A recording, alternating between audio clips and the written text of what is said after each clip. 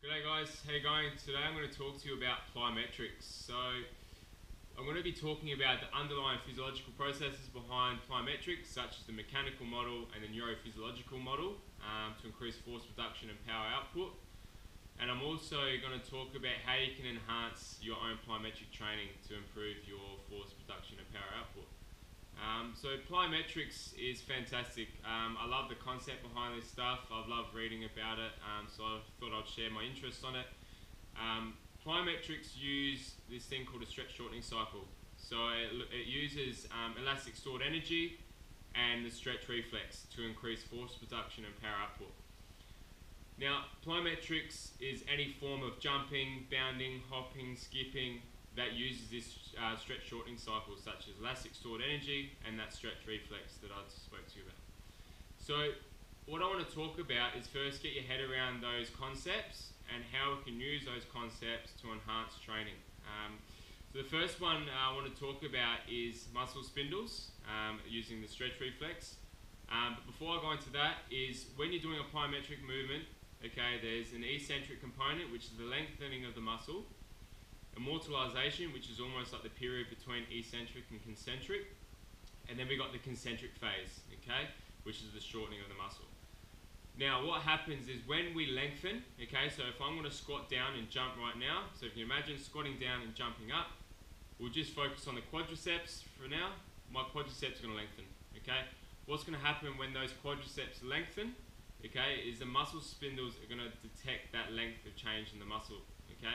What happens, those muscle spindles will then send a sensory input to the spinal cord and increase force production and power output by commanding the agonist muscle to increase force production. Now, simplifying that, okay, I've done a diagram behind me which I'm going to explain and go through so you can see you can get your head around it. So this is mainly talking about the stretch reflex and muscle spindles, okay. So what we've got is, I'm sure you've done it with your friends, okay, when you're sitting down and you give your patellar tendon a whack and then suddenly you extend your leg, okay, your quadriceps contract and you extend your leg. That is a stretch reflex. It's involuntary, it is the proprioceptive organs, the muscle spindles that cause this action, okay, and it's a protective mechanism in the body. So I've got the diagram here, so as you can see we've given the patellar tendon a whack, which is inserted to the quadriceps. So when this quadricep detects is going to lengthen, okay, so we've given that whack, the quadricep is going to lengthen, the muscle spindles are going to receive this input, okay. Muscle spindles will then send a sensory command to the spinal cord, okay, and that spinal cord will send a motor command to those quadriceps to contract. That's the stretch reflex, okay. So there's a lengthen of the muscle spindles detect that change depending on the severity of the length or the rate of length of change, and send a command to the spinal cord to then increase force production and power output. Now, using this stretch reflex in plyometric is crucial. Okay, I always think about it when I'm doing my training, and the way I do that is increasing force production and power output using plyometrics is done by increasing the severity of length of change in the muscle, okay. So if you can imagine this, now to explain this concept, I want you to do 3 exercises after you've done a warm-up, whatever, before you during your session, okay, I want you to do 3 exercises. You can do them a couple of times each. The first one is just a static jump. So you're going to squat down, hold the position, and you're going to jump up as high as you can. Second one is a counter movement jump, squat jump, whatever you want to call it. So you're just going to stand, squat down and jump up. Last one is a depth jump. So dropping off say a height below your knee, dropping off and explode up as high as you can. Do those 3 exercises, measure the height, if you can tap on a wall, a bit of chalk, and see how high you get. Now the first one, which is going to be seated, I can guarantee it's going to be your lowest one. Why? Because you're not using that stretch reflex, which I spoke about, that lengthening your muscle, because you're from a static position to enhance that force production and power output. The second one, you're going to increase a bit of height, okay, because you're using that stretch reflex. The length of the muscle change is going to be moderately severe, okay, not increased, but it's going to be a bit of change in the muscle length, which is going to increase force production and power output. Like I said, depending on the severity of the length of change of the muscle, the rate of change of muscle will determine how much force production and power output is provided to the agonist muscle. The last one is the depth jump. So So if you can imagine dropping off something and exploding straight up, there's going to be a greater pre-stretch. Okay, so that's going to cause a greater stretch in those muscles, which is going to provide a greater sensory input and force production and power output, which I spoke about. So do their 3 exercises, see how you go, let me know how you go, and I'm pretty sure that the last one will be your greatest force production. So the way we can use this concept in our plyometrics training, whether it's skipping, bounding, jumping, box jumps, whatever it is we want to increase the efficiency to utilize this stretch shortening cycle. Okay, so the way we do that by using elastic stored energy and the stretch reflex that I spoke about is by decreasing the mortalization phase. So like I said, you've got the eccentric and concentric phase. Between that is the mortalization phase.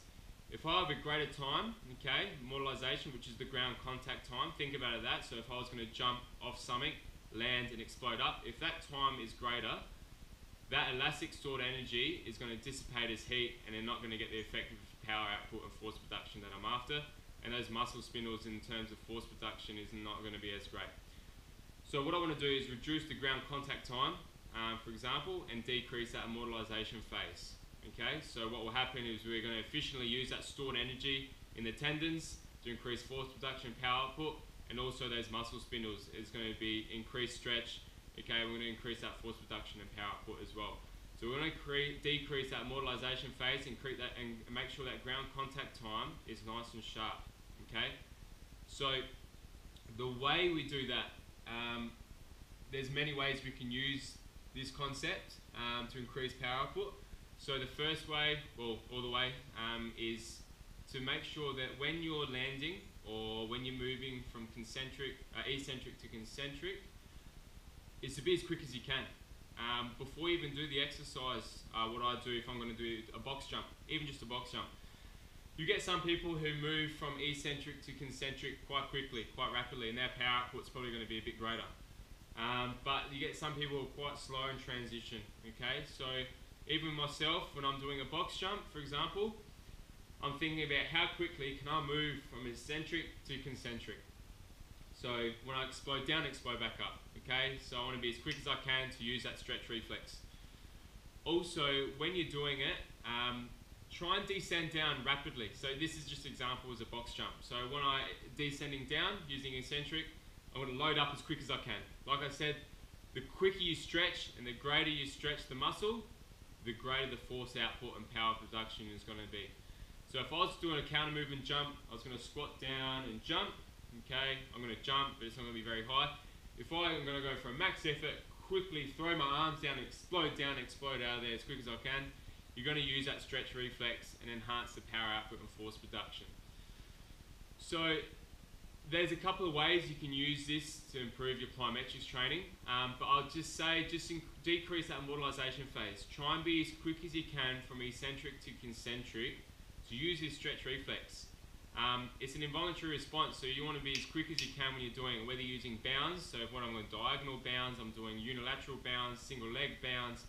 That ground contact time, you want to be as quick as you can to enhance that stretch reflex and improve the stretch shortening cycle, which will improve your power output and force production, and that's what we're after. So when you're doing your plyometric training, think about this concept.